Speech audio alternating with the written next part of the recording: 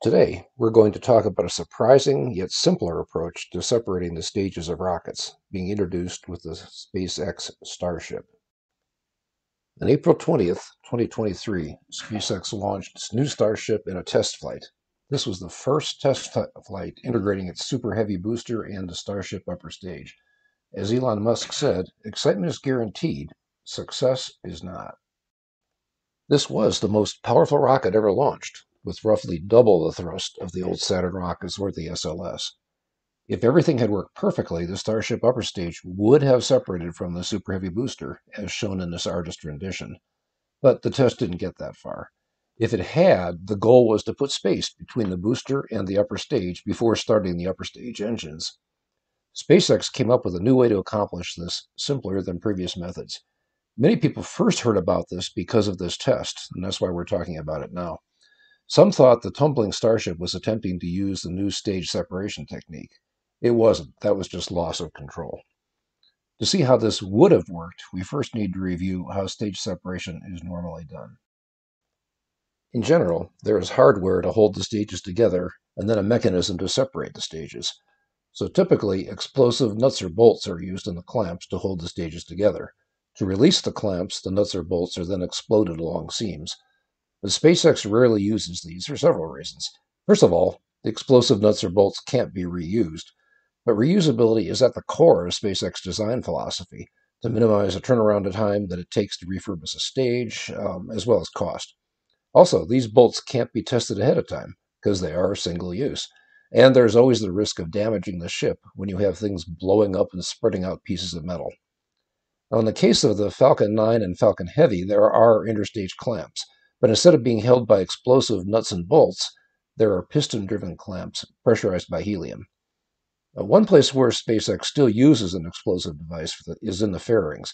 Those are the nose cone halves that must be opened for release of the payload. They use a detonation cord along seams in the fairings. But anyway, just removing clamps doesn't cause the stages to separate. That takes a separate mechanism or procedure. Some Russian craft just start the upper stage engine and blast away. But SpaceX doesn't do that. For reusability, they probably wouldn't want to damage the lower stage by starting a powerful rocket engine just inches from it. Most other spacecraft separate the stages using springs, mechanical pushers, or small rocket engines. Then the upper stage engines can be started. This approach requires hardware and introduces failure modes. For previous SpaceX rockets, both the Falcon 9 and Falcon Heavy separate the stages with a push. They use pistons pressurized by helium. For the Falcon Heavy, that includes pistons to push the outside boosters off to the side. But the new Starship approach to stage separation uses no additional hardware beyond the clamps. That fits with a general engineering principle followed at SpaceX. Eliminate anything you don't need. That's not only to reduce costs, but also to speed up design, speed up or eliminate refurbishment of reusable vehicles, and improve reliability. The part that isn't there can't fail. And it turns out that you really don't need the complexities of hardware for stage separation beyond the clamps. The innovative new approach is really quite simple. Just before the booster engine cutoff, you start a slow rotation, end over end, or also called the pitch. You do this the normal way, by using the engines that are on gimbals to direct the thrust at an angle. This introduces angular momentum. Then you shut off the booster engines and release the interstage clamps. Physics does all the rest. The starting point is shown in this diagram, where the stages are still locked together.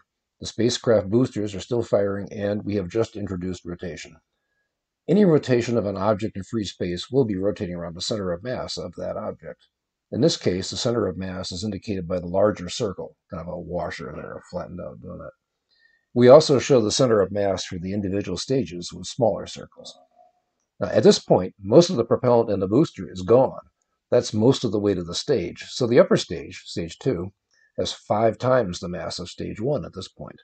So the center of mass of the combined rocket of the two stages is on a line between the stage centers of mass.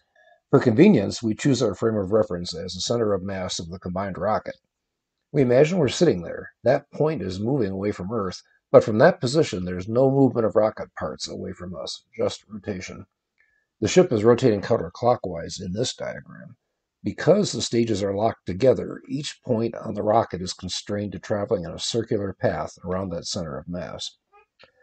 The arrows indicate the linear velocity at a point on the rocket, indicating direction, and with the length of the arrow indicating its magnitude, or also called the speed. For a rotating object, that is the speed and direction that a small particle would take if it were flung off, going in a straight line. For any given rate of rotation, the linear velocity is 0 at the center of mass and fastest at the outside edge.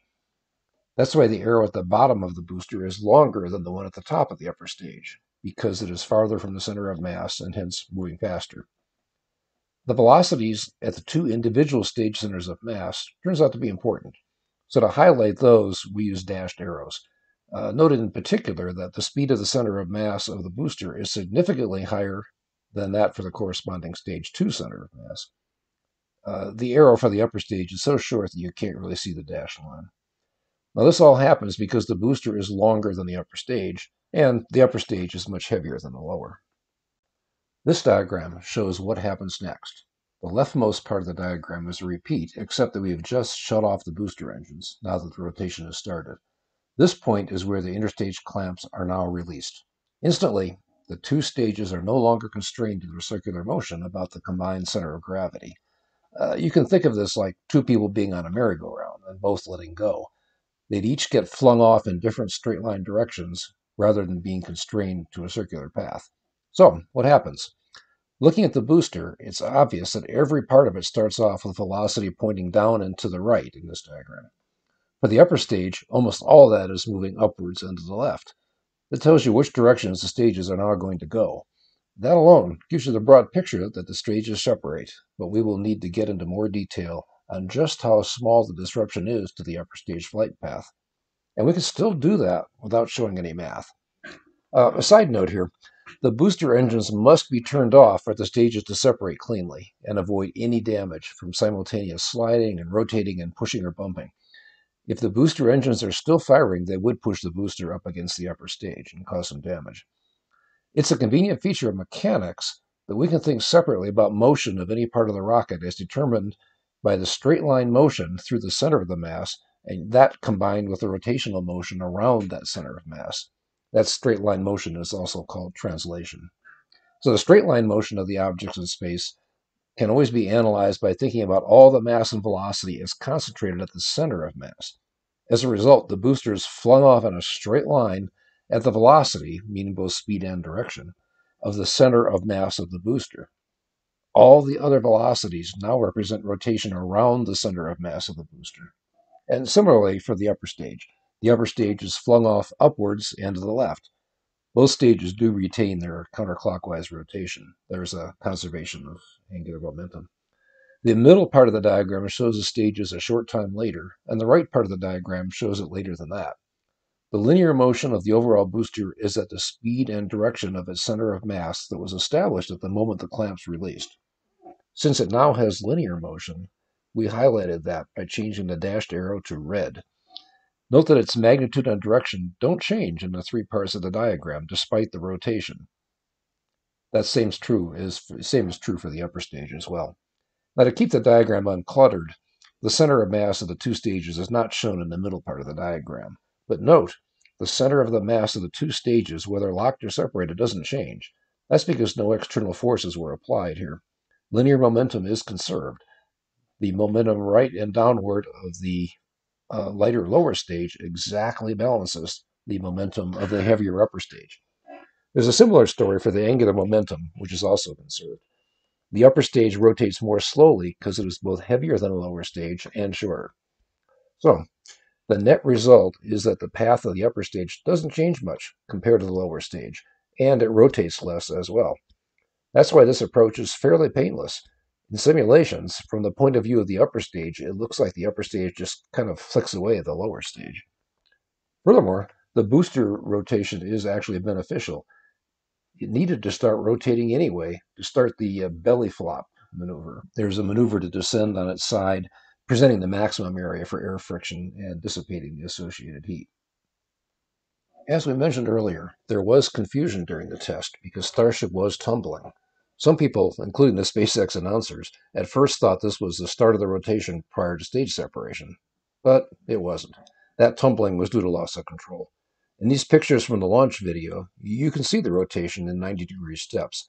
When the separation didn't happen, then people thought there must be a problem with the interstage clamps releasing. But no command was actually issued to release the clamps.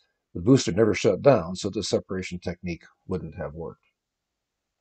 So, I hope this explanation was helpful. We're looking forward to the next test, and we want to finally see this new stage separation approach.